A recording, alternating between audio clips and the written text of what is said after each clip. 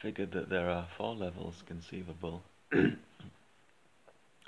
Satan, Lucifer,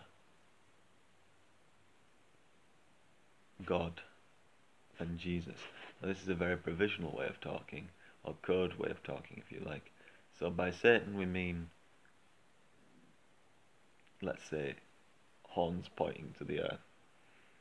By Lucifer we mean horns pointing to heaven.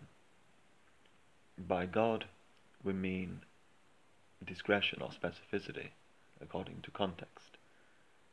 Help from God according to context. By Jesus we mean the standard at which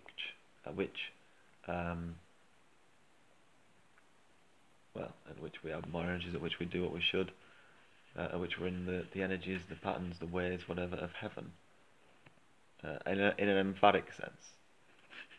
But of course, putting Jesus before God doesn't make any sense. In a way, it shows that it's a code, because the last thing you should do is put Jesus before God. So you see what I'm saying? It shows that the scripture is a code. Anyway, 2 things are certain. Jesus was not forced to go to the cross.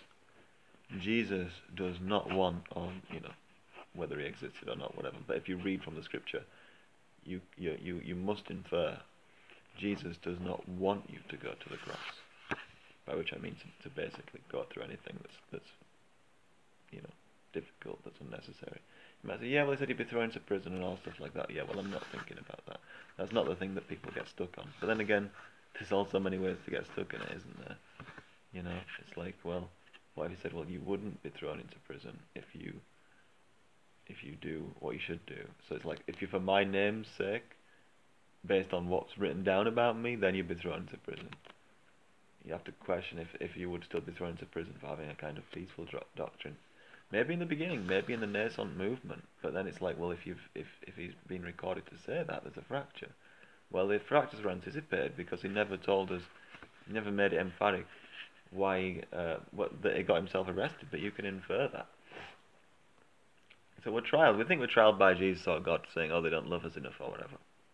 We're actually trialed by how much we love the truth as opposed to the world, in order to actually live the truth. Let it come to be from us, yeah?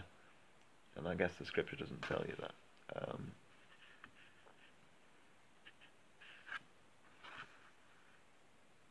I've not got much recording time. Was there something else I was going to say?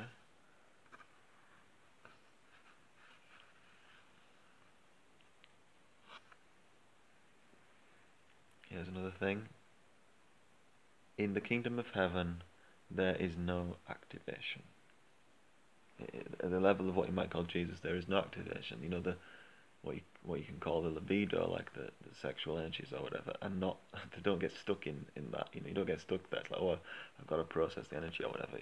Be in the Jesus level, you process it. One more thing, recasting factors. It can be the Jesus level. It can be God's discretion. It's about you. And one other thing.